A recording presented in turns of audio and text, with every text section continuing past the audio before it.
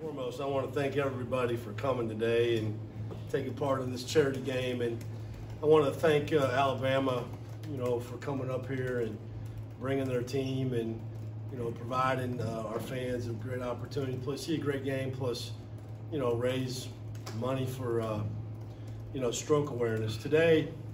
And I didn't know this till this morning. Today is National or Worldwide Stroke Day. Did you guys know that? I didn't.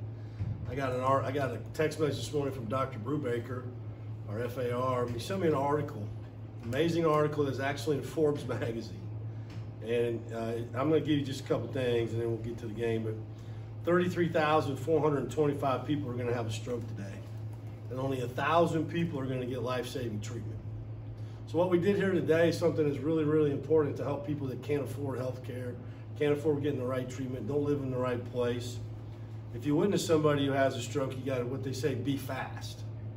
Okay? You got to you check their balance, check their eyes, which was one of the problems with my wife. Facial droop, which she didn't have till she got in the hospital. Arm or leg weakness, which she definitely had, and problems with speech. Okay, those are things, those are telltale signs. And when you see those things, you got to act. You got to call 911 right away.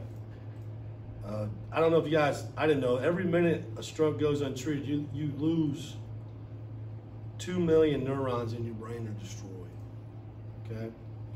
There's only 3% of the people in the world have access to life-saving treatment. And what that treatment is clot busting medication, which my wife had, and clot extraction, which she didn't.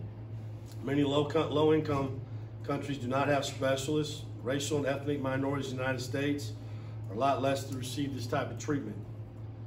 The World Health Organization predicts that by 2030, strokes will become the leading cause of global disability. Okay, it can happen to anybody at any age, at any time. Like I told you, my wife, she had very low cholesterol, very low blood pressure, and she swims every day. But it happened, and there's an urgent need to reorganize, I think, healthcare systems to provide stroke treatment, secure adequate funding, which we worked on today, and a well-trained workforce to make treatment accessible.